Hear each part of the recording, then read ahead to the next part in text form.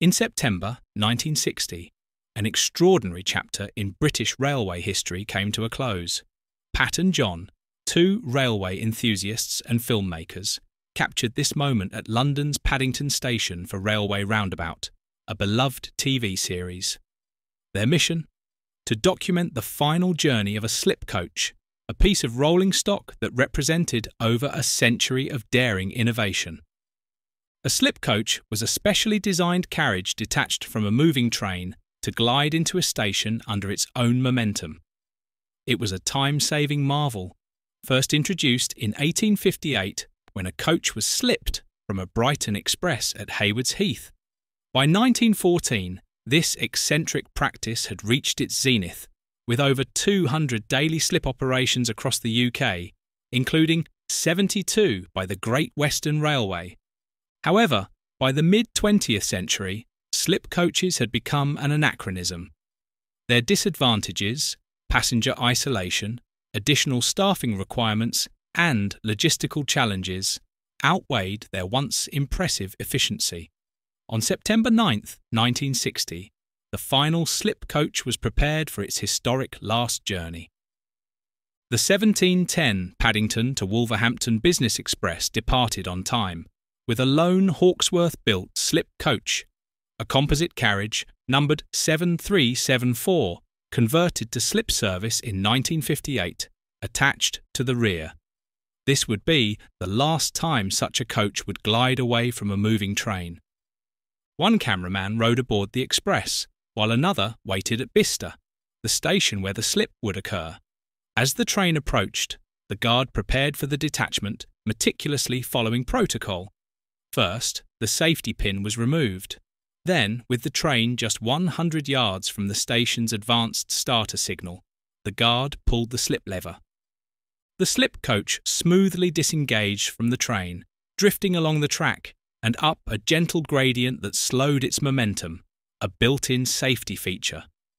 Through the open drop-light window at the front of the coach, the guard could be seen expertly applying the brake handle to bring the coach to a precise stop alongside the platform.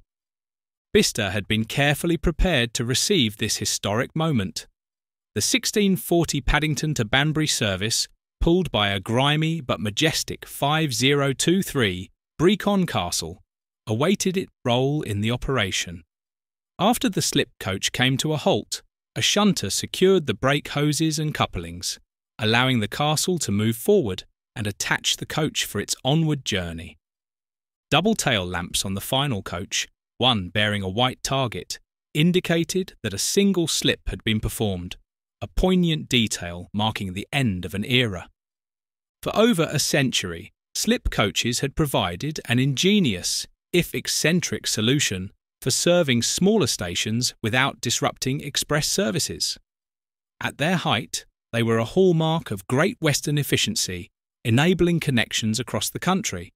Yet, by 1960, they had become a logistical burden. Passengers confined to slip coaches couldn't access the main train's amenities, such as refreshment cars, making the experience less appealing. Slip operations required additional guards with specialised training, shunting engines for retrieval, and careful coordination to ensure safety. Moreover, slip coaches couldn't support balanced return operations, limiting their practicality. At Bicester, this final slip coach served only local passengers, while those bound for other destinations like Banbury faced delays. With advancements in train acceleration and streamlined operations, slip coaches had outlived their purpose. The final slip coach was not just the end of a practical innovation, but the end of a uniquely British tradition. For enthusiasts like Jim Russell, a resident of Bicester, it symbolised more than the end of a railway practice. It marked the close of an era, a way of life shaped by the rhythm of steam and steel. Today, slip coach number 7374 stands as a relic of this bygone age, a testament to Victorian ingenuity and the quirks of British railway history. Its last journey on that autumn evening in 1960 reminds us of the creativity and ambition that once defined our railways.